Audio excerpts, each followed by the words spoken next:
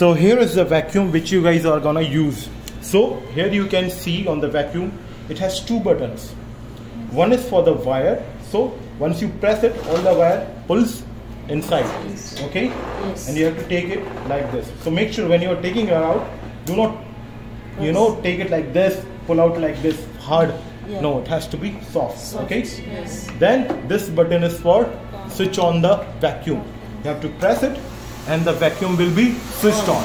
Okay? Yes. Now it has this dust bin where all the dust and all the things come inside. So this is a button, you have to press it first and then pull it out. Okay? Yes. Here you can see the dust and every single thing, whatever has been vacuumed. Okay? Yes. So make sure when you are vacuuming, you have to make sure that you should clean it first before vacuuming the things, because if this is like full, the vacuum power will be low. It will not be vacuumed properly. Yeah. So you have to clean it. Okay? Yes. Then after cleaning, you have to fix it.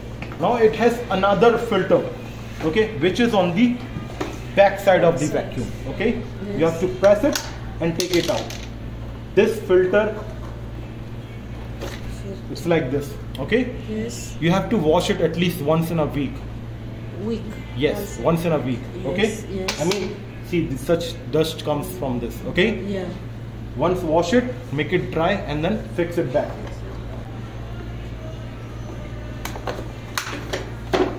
Okay? Yes. Now, in the vacuum, you see the hose pipe. We call it hose pipe. Okay? Yes. So, this part of the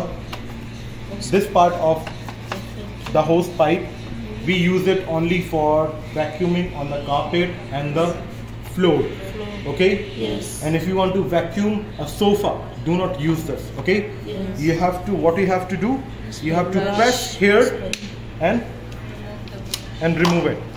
Use this brush like this way. Okay? Yes. And if you want to fix this again, this rod, then you have to pull it back and you can see this Yes. kind of a space. Yes. You have to press it like this and move like that and it will be locked. Okay? Yes. Understood? Yes. Now it has three things you can see. This is for the floor, this is for the carpet, and this is for the sofa. Okay? So suppose if you are vacuuming the sofa, you have to take it up.